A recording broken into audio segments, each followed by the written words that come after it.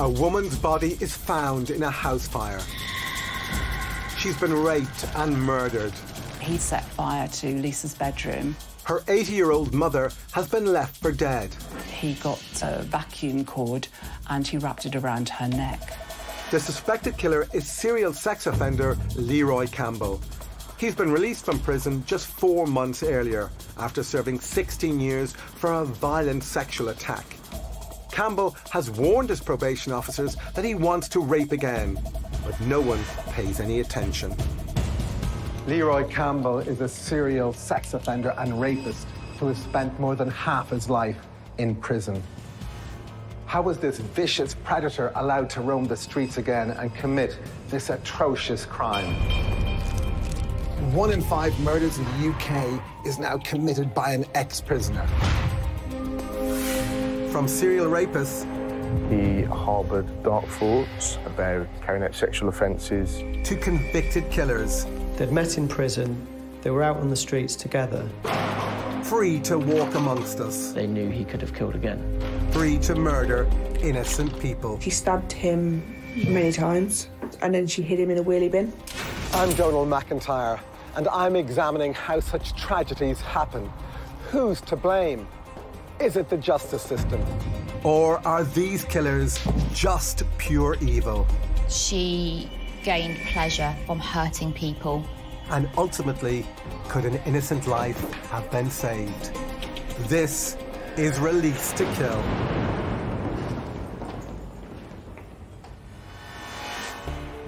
Leroy Campbell is born in 1961 in Birmingham, England's 3rd largest city. The son of Jamaican immigrants.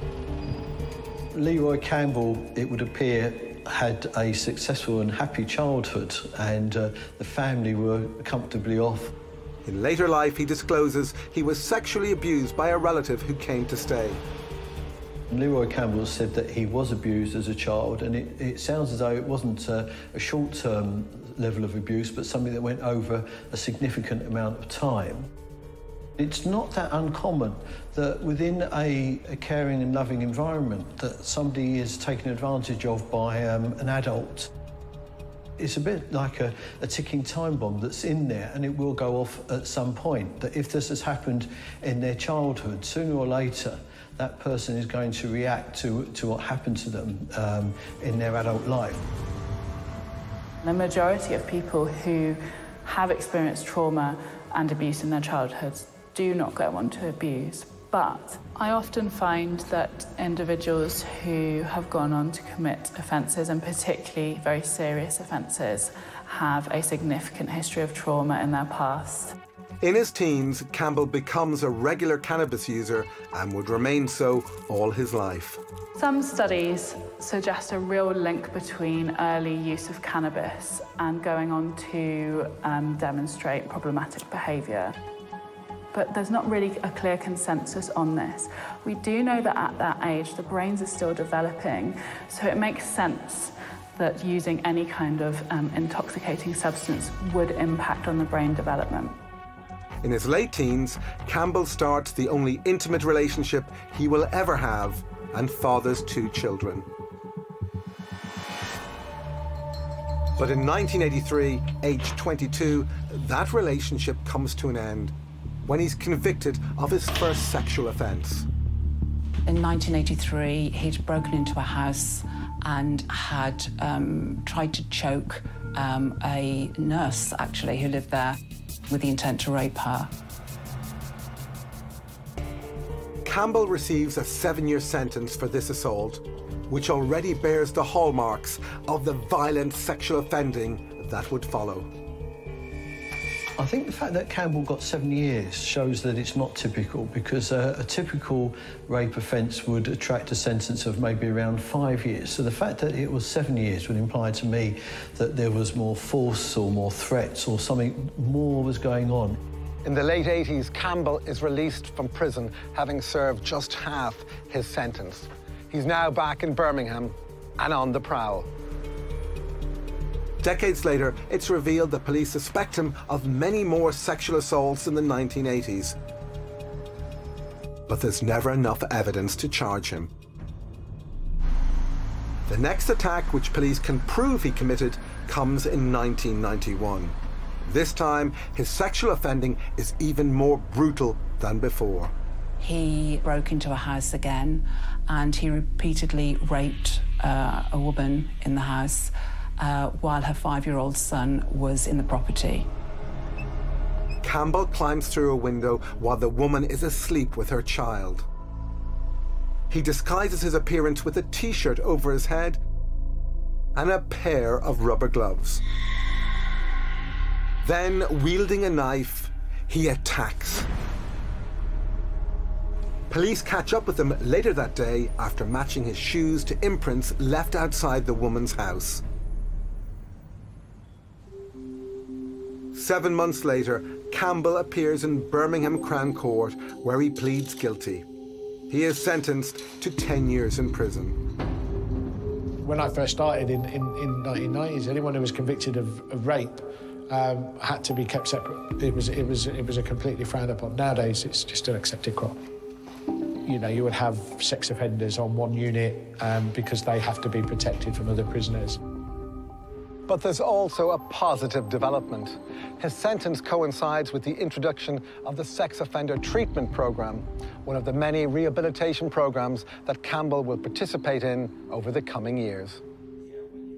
These would not be short programs. They would last over many weeks, and it would be an opportunity for the psychologist or whoever ran that particular program to make him think about the impact and the effect of his sexual offending on the victims. He knew that this was something that he would need to tick off in order to get closer to a release date. For this, his second sexual conviction, Campbell serves only 6 years. He's released in June 1998. At 30, Campbell is now registered as a sex offender for life. He's now been convicted of 2 serious sexual assaults. But were there any warning signs of what was to come, and could he have been stopped after his first offence? Probation consultant Adrian Smith and forensic psychiatrist Professor Taj Nathan are with me in the Crime Hub to discuss the case. It seems to be the go-to excuse for sex offenders to say that they were abused as a child. What percentage of those people who claim it actually were?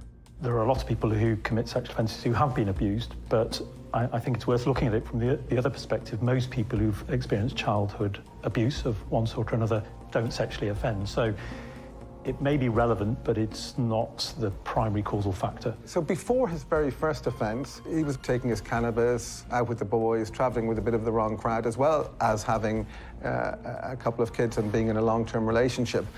This isn't presenting as somebody who is going to be a future sex offender. No, I'd agree. So that sort of profile wouldn't flag up any concerns about the potential for such serious sexual offending as this. Now, in terms of his first attack, what kind of resources are there for them in trying to, in terms of treatment and treating a sex offender, particularly a young sex offender? This is going back to the 80s, and the sex offender treatment program in the prisons hadn't been developed at that stage. So the extent to which he would have been offered anything in terms of rehabilitation, in terms of a program, is frankly quite limited. So following his previous attempted rape, he's released, put back in the community, probation. To all intents and purposes, it's going well. And then he commits a similar but very vicious crime, and it is rape, and he's convicted again. We now have a pattern.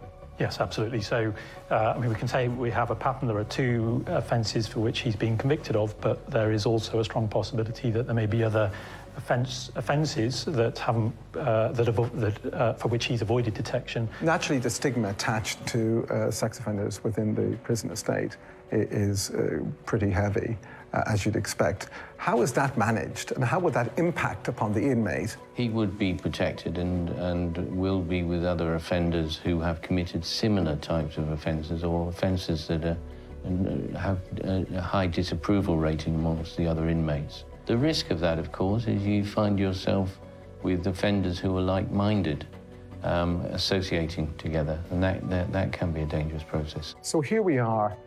He's been through probation, he commits another offence, he's back in prison. I mean, just Just how sophisticated were the treatment programs dealing with a serious sexual offender like this at the time? Those would be either individual therapy sessions or group therapy sessions, which would try to understand the thoughts and emotions that underpin the offending, so that the offender can then attempt to deal with those and respond in different ways to those thoughts and emotions.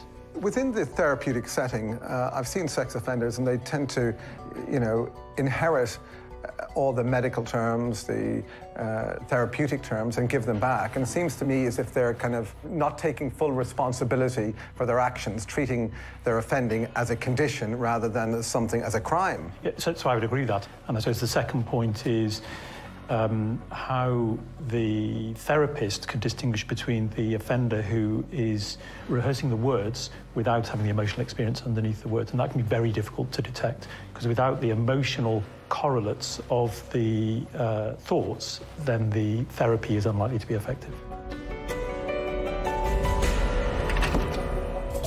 By the time he's 30, Leroy Campbell has been convicted of 2 violent sexual assaults. And police suspect him of many more. This serial sex offender is now released to go back onto our streets. Leroy has convinced the experts that make up the parole board that his risk of reoffending can be managed in the community. He will have had to have done exactly the same things as everybody else does, so admit guilt, address offending behaviour, and he will have to demonstrate that to see what risk he still is. Campbell's a registered sex offender back in the community, but it's not long before he's out hunting for his next victim. Although Campbell is now firmly on probation's radar, they lose touch with him just 7 months after his release, when he fails to turn up for appointments. This has dreadful consequences when he commits yet another terrifying sexual attack.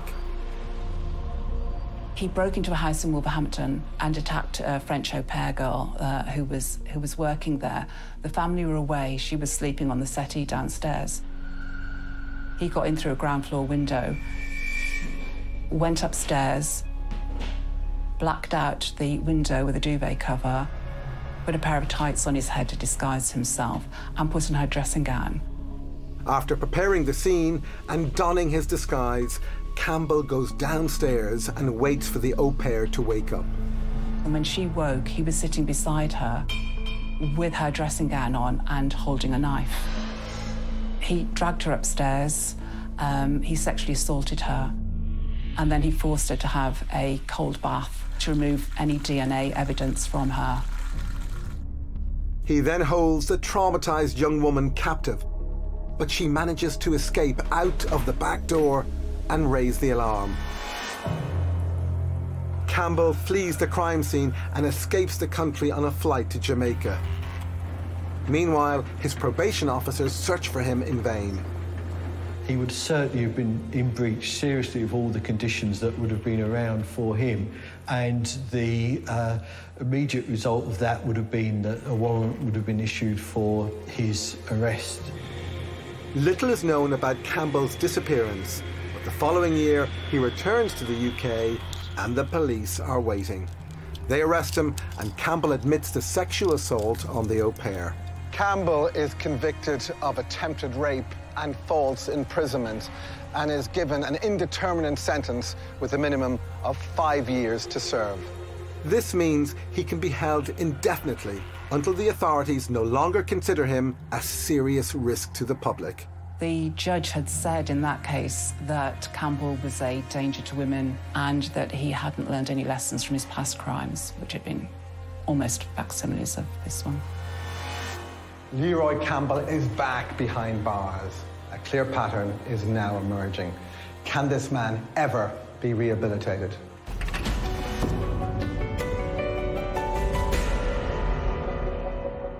And here we are with his third sexual attack, for which the police want him for. And this is a choreography.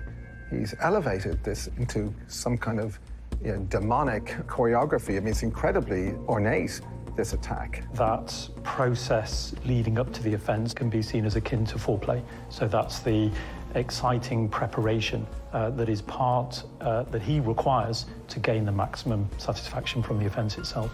Yes, it seems that a deviant sexual fantasy is driving him, and it's understanding that. And I suspect at the time that wasn't necessarily understood by the probation service. So he's blacking out his windows, he's putting stockings over his head, and he's, you know, nearly preparing this stage for his sexual attack. Yes, and those are the necessary components as far as he's concerned to achieve the maximum satisfaction from the final offending behaviour. But it's not just the offence, it's likely to be the fact that he is invading someone's property and that he's engaged in other acts which are associated, as far as he's concerned, with a sense of power and dominance. So rather than randomly wait around a corner and rape somebody in an alley, he's dominating the crime scene, he's planning, he's dominating the room and dominating the victim. Yes, and I think this is, there can be confusion about whether this type of offender has psychopathic traits. Psychopathic traits are where the individual, the offender, doesn't understand the emotions of the other. In this case, it's the polar opposite. He wants to experience the emotion of the victim, but he wants that to be humiliation and degradation. It's going to be necessary to spend a significant amount of time getting behind the behaviour, talking to Campbell about why he does what he does. I suspect he's not clear himself about what he's doing at this stage. As time goes on and as the pattern emerges, I think the prognosis for rehabilitation becomes more pessimistic. One might have thought he might have had other sexual crimes for which he wasn't convicted, but it's getting worse. Yes. So if you're analysing him there after his third offence, would you be very concerned that this might escalate even further? You might imagine that the cruel suffering inflicted upon the victim might become more pronounced, more profound, might elevate into murder. Absolutely. So if the suffering of the victim, the degradation of the victim, is a key component of the offence that allows him to achieve sexual satisfaction, that could lead to a fatality.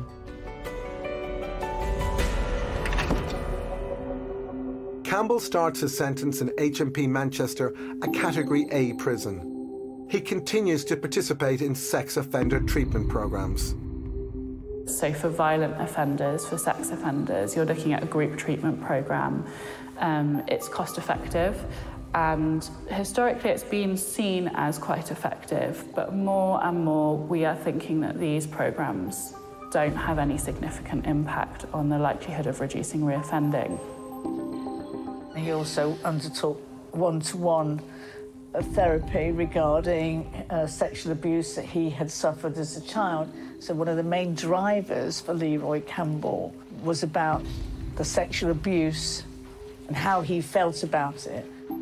And it's clear from his descriptions that he enjoys them feeling powerless, feeling denigrated, and that he recalls feeling those feelings as a child himself. Probation officers provide reports to the parole board that say Campbell should be considered as a level 3 risk, the highest level. This means that if they do release him, he will need maximum monitoring under the multi-agency public protection arrangement known as MAPA. This involves a number of key organisations, not just police and probation, social services, housing, psychology, education, employment. All these organisations would be part of those MAPA meetings when that case is discussed. Campbell is denied parole 3 times in a row. On his 4th attempt, they still don't release him, but instead send him to HMP Dovegate, a Category B therapeutic prison where his offending behaviour can be treated more effectively. This means that the therapy is happening 24 hours a day, 7 days a week. You are expected to take an active part in the community that you live in. You are involved in this decision-making process. You're essentially being reparented and reintroduced into a pro-social society. But this is costly and it takes time. Campbell spends nearly 3 years at HMP Dovegate and is reported to be making some progress.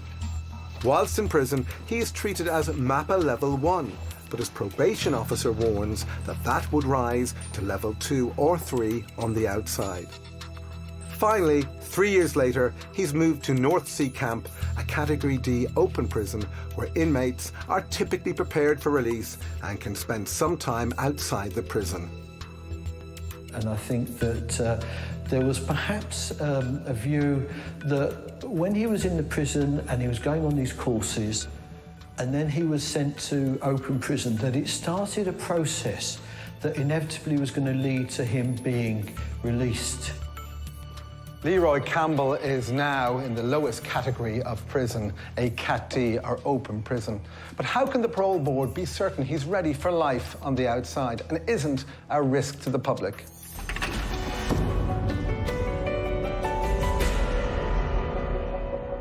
At this stage, it's clear that everybody recognises that he's a serious risk to the public. And even within the prison system, he's being denied parole. I think it is evident at this stage that he is a risk. I think the authorities are recognising that.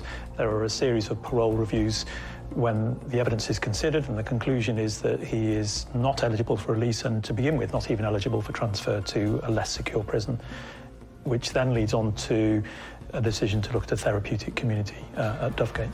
The therapeutic prisons, and there are few enough of them, they are pretty well regarded. I think that's true, and he would have certainly been going through a programme for sex offenders. The act of going through a therapeutic unit does show a willingness to change. On the other hand, it may be a smart guy playing the system. Well, it could be seen in either way, of course, and these things should be tested out effectively within the therapeutic community. You want this therapeutic community to be successful. You want this rehabilitative attempt to work. If all the reports are relatively positive, you probably end up in open conditions, and then there's an opportunity to test out your behaviour in that environment. He's regarded from the court records as being a person who's potentially a threat to the public for the rest of his life, but he's now being moved on this trajectory for release into the community, into a Category D prison. What happens in that Category D prison to prepare him for release? The biggest event is, of course, that quite often in these prisons there's no wall around the prison. There might be a fence, but it's technically possible to walk out of the gate at any given time, and that does test offenders, particularly those who've been institutionalised for some while. But there's also an opportunity to start ROTL, release on temporary leave, and of course you're closely monitored during that process. But it's the first opportunity to test someone out in the community. Only the most dangerous of prisoners will never, ever be released. So is there a sense that the health and the prison professionals and probation professionals are kind of, you know, on that trajectory, and then they're looking for evidence to inform that trajectory to kind of support their ultimate release? Potentially, I think that's the case, and there's sometimes an inevitable move towards open conditions. And I think the decision to move through the system, rather than it being almost an inevitability, and there's some suggestion that was the case here, should be informed by a very thorough, detailed understanding of what's going on in his mind, and I'm not sure that that was achieved. Leroy Campbell has served 16 years of his indeterminate sentence, far more than his minimum tariff of 5 years. He will soon be released again, but is it safe to do so? In 2015, Leroy Campbell starts day releases into the community. Everything seems to go well, and the following year he is back before the parole board, where he finally meets with success. Before his release, Campbell should have a new MAPA risk assessment. But astonishingly, it's never carried out. Despite his previous serious offending history, he is simply treated as a level 1 risk. I think the tragedy of this case is he was seen as a MAPA level 1, and that meant that most of the responsibility fell on the probation service to supervise him. Now, I think he should have been at least a 2 or possibly a 3. In July 2016, Leroy Campbell is released on parole licence and placed in a probation hostel in Bilston, Wolverhampton.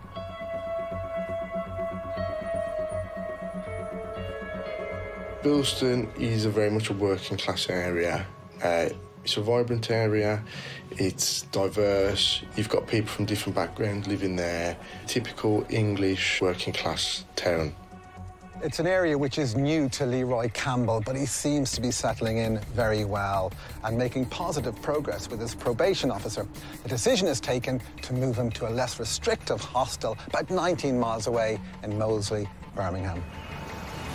He was moved to Moseley, so he'd be closer to his family. He had regular meetings with the probation service, the police as well, who monitored his psychological state. But although he's now living in his home area of Moseley, for some reason, he continues to visit the Bilston area. It's felt that he visited Bilston several times while he was staying in Moseley with the intent of looking for a victim. That is what is generally felt. And he found one. At the same time, his psychological state is dangerously deteriorating. He had a son in Birmingham and a daughter as well, but he didn't have that much contact with them at the time, and he was feeling down. So, yeah, he was in a dark place and having thoughts of reoffending again, and he gave himself 2 weeks to get over these thoughts or reoffend again. 3 months after his release, Campbell had a meeting with his probation officer, during which he disclosed some crucial information. This is not his regular probation officer who was on annual leave, but a cover officer who was less familiar with the case. Leroy openly confesses that he's having thoughts of wanting to rape again. He told probation that the feelings were coming back, that he wanted to commit burglary and rape again. They gave him some contact numbers, one of which was the Samaritans. He originally said he was worried about his mental health and then went on to explicitly state that he was worried that he was going to rape somebody. And he did this on a number of occasions, including by telephone. He was really trying desperately to reach out, and his information that he was given was essentially discounted. Despite the fact that Campbell is a 3 times convicted sex offender, neither the cover probation officer nor their supervisor take the disclosure seriously enough. A review would later find that probation should either have moved Leroy back to the Bilston hostel and conduct a new MAPA assessment, or have recalled him back to prison. They do neither. Leroy's explicit thoughts of rape are not even recorded. Campbell also tells the police he's thinking of reoffending, but again, his disclosures fall on deaf ears. Leroy Campbell has confessed to having dark thoughts about reoffending. Surely he should have been immediately recalled back to prison.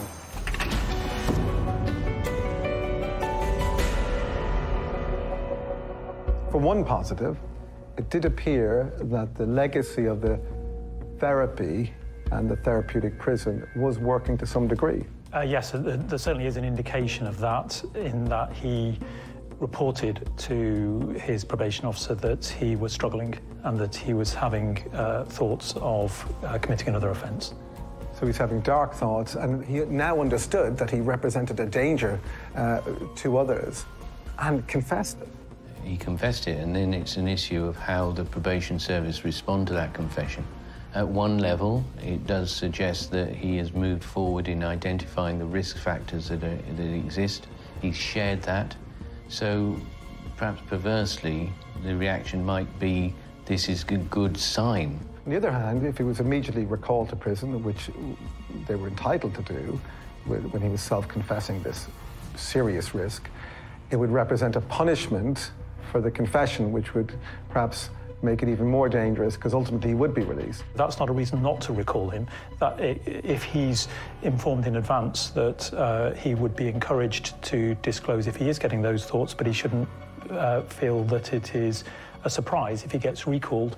But if he's on board and he sees that as part of his risk management plan rather than as a punishment, so it's the way that it's communicated both in advance and afterwards. So that disclosure, normally, when the system works well, who would share that information? What should have happened at the very least is a MAPA meeting should have been called to discuss the disclosure and to consider what the implications of that should be. Somewhere along the line, the importance of the message seem to have been lost. Inevitably, when things like this happen, everyone blames breakdown in communication. What is happening here? Why did the system fail in this respect?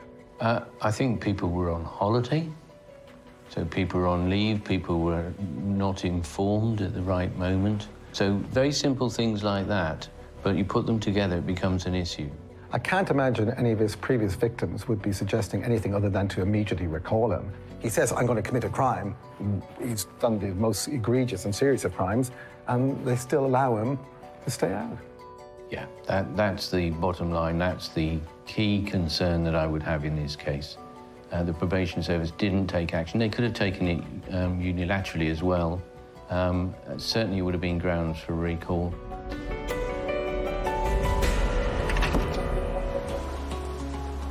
Despite Campbell's confession to probation that he wants to rape again, they do nothing to stop him. He begins to meticulously plan an attack.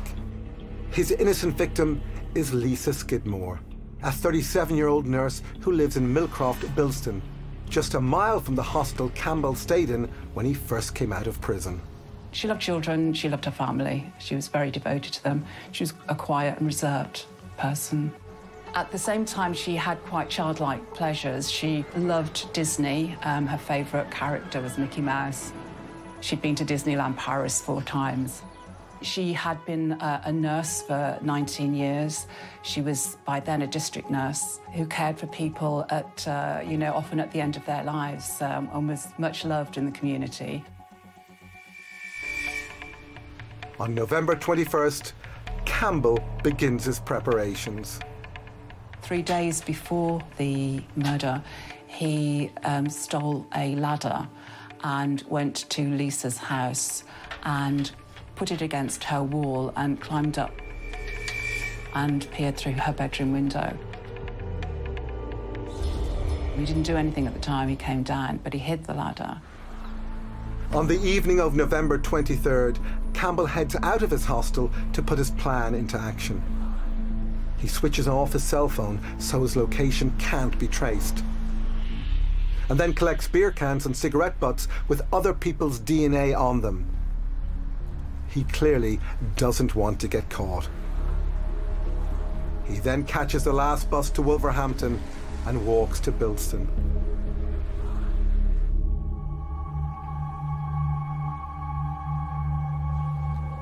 Campbell turned up at Lisa's house quite early in the morning, and he retrieved the ladder and he put it up against her bedroom window, which was open. Lisa was off sick from work, and she'd been off sick for 8 days, and she was in bed. In a copy of his earlier attacks, he climbs in through the bedroom window. Campbell brutally rapes and assaults Lisa Skidmore in a prolonged attack. He then forces Lisa to wash his DNA off her, as he did in his previous attack. Finally, he strangles her and leaves her for dead. At 10 a.m, Lisa's mother, Margaret, arrives to look in on her sick daughter. She went into the house and called Lisa's name, and he punched her around the head and face 3 or 4 times and threw her into an armchair. He got a vacuum cord and he wrapped it around her neck and squeezed. She slumped, she fell, and she passed out. Campbell plants the beer cans and cigarette butts around the house, hoping the police will think the attacker was someone else. He then went upstairs and set fire to Lisa's bedroom. He came down, turned all the gas taps on, and he left thinking that Margaret was dead. Margaret came round after 20 minutes. She had cleverly put 3 fingers, managed to get 3 fingers under the cord. In the meantime, neighbours arrived at the house, having seen smoke, and got in. And they came to Margaret, but she said, leave me, see to Lisa, see what's happened to Lisa. Tragically, Lisa is found dead, her body curled up in the fetal position. Campbell initially returns to his hostel, but then goes on the run. Leroy Campbell had fled to his sister's immediately after the murder, and had confessed to her what he'd done. And 3 days later, he handed himself into police. Leroy Campbell has tragically acted out on his confession, but this time murdered his young victim. Could this escalation from rape to murder have been predicted?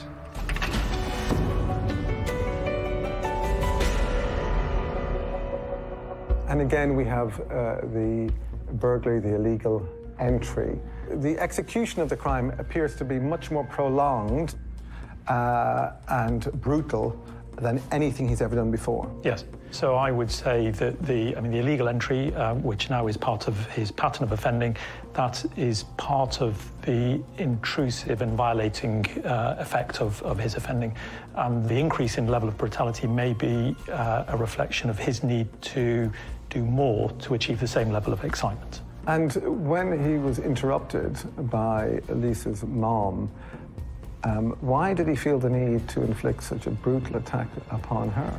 My speculation is that he is being interrupted at a point of climax of his fantasy, and so he is then taking out his fury on the victim's mother. Is it significant that he committed so many facial injuries upon a really personal attack on the mom, because it wasn't a matter of fleeing the scene, rushing away, it was a dedicated attack? Yes, no, I think it's very significant. So if this was an attempt to remove himself from the situation, then he wouldn't have committed an attack in that way. I think this is an extension of the underlying psychological problems that drives his offending.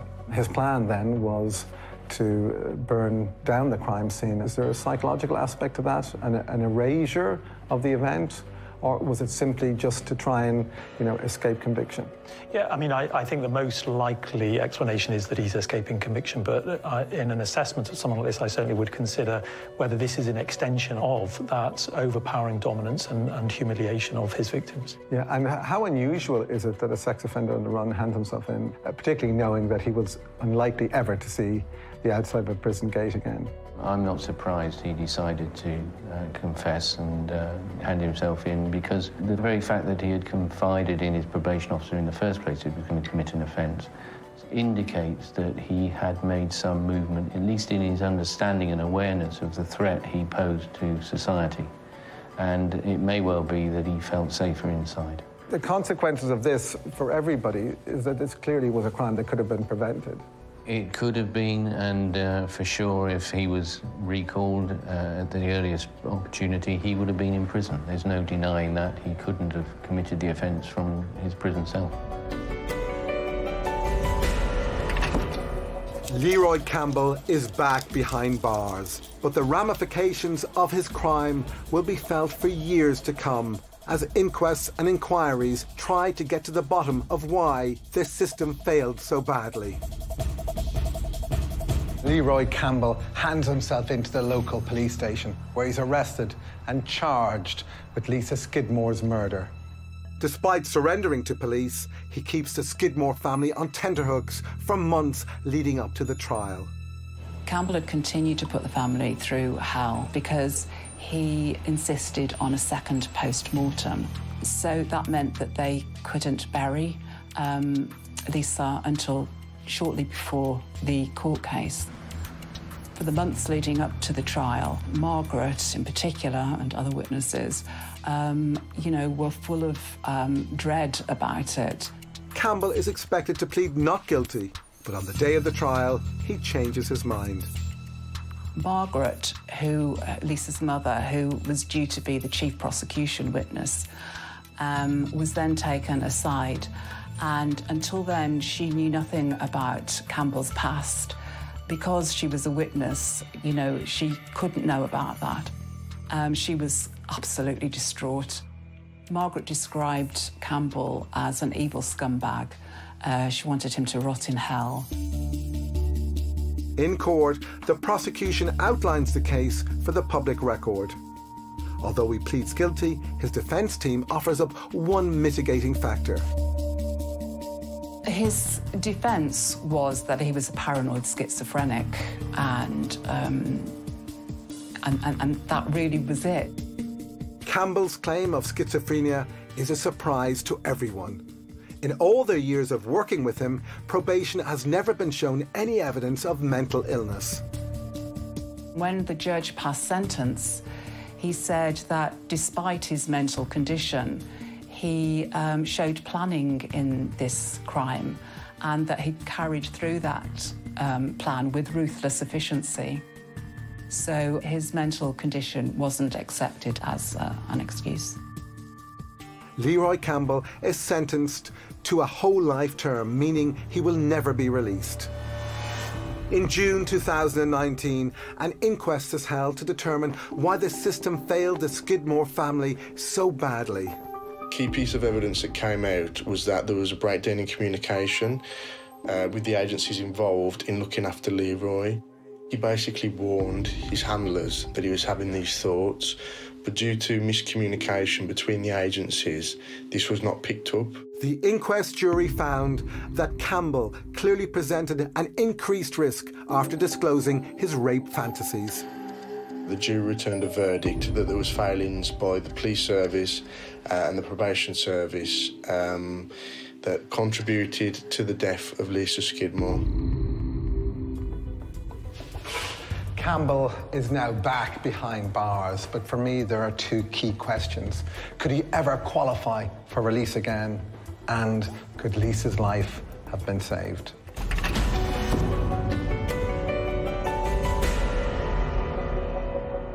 So is there any chance that he will ever be released again?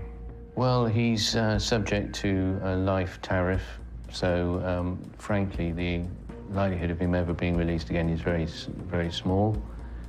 He will be a very old man. He could be considered for release due to his age or ill health, but probably not for any other reason. Adrian, for you, what are the key missed opportunities that might have prevented Lisa Skidmore's murder? I think that the key missed opportunities start with his release from custody at MAPA Level 1. This is what we call the multi-agency public protection arrangements. MAPA Level 1 is the lowest level. He should have been considered at least at Level 2. The second issue that we just cannot get away from is that he confessed that he was harbouring thoughts of committing a further sexual offence. We can't get beyond that point. That was a very major missed opportunity. There should have been an urgent response, whatever that response is. Partly there should have been a consideration, should he be recalled? But if he wasn't recalled, then at least there should have been a detailed discussion urgently, immediately, amongst a group of professionals, or what are we going to do about this to ensure that we're confident that the risk can be managed in the community. And as I understand it, that didn't happen. If he had been recalled and put back into a Category D prison, so moved back one step, do you think that inevitably this was an offender who was never going to be rehabilitated, and whatever the circumstances, whenever he was going to be released after that last sentence, he was going to commit again? There was always a possibility that he was going to commit this offence, and it was just a matter of when that would happen. Emotionally, viscerally, what does this case leave you feeling? Well, it leaves me feeling dreadful. I mean, it's a horrible case, for there to be that level of suffering and those consequences for the families of the victims and the victims themselves. Well, it's clearly been a devastating case, and of course everybody's heart goes out to this poor victim and the victim's family. It's terrible death, and for this to happen in our society is distressing for all.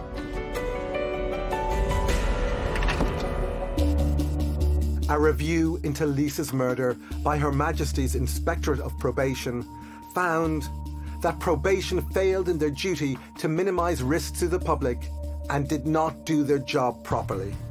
The West Midlands Police said that although they had invested millions in managing parolees, they recognised that those interventions did not prevent an innocent woman from losing her life. It was a big funeral. There was over 300 people there. Balloons were released. Nurses lined the streets in her honour. Two consultants, one had flown over from Italy, another came from Wales for the funeral. which showed the regard in which she was held. We will never know if Leroy Campbell was a murderer in waiting, but we do know that if the decision had been taken to recall him then and there, then one precious life could have been saved. The authorities have been held to account over those failures, but nothing can bring Lisa back.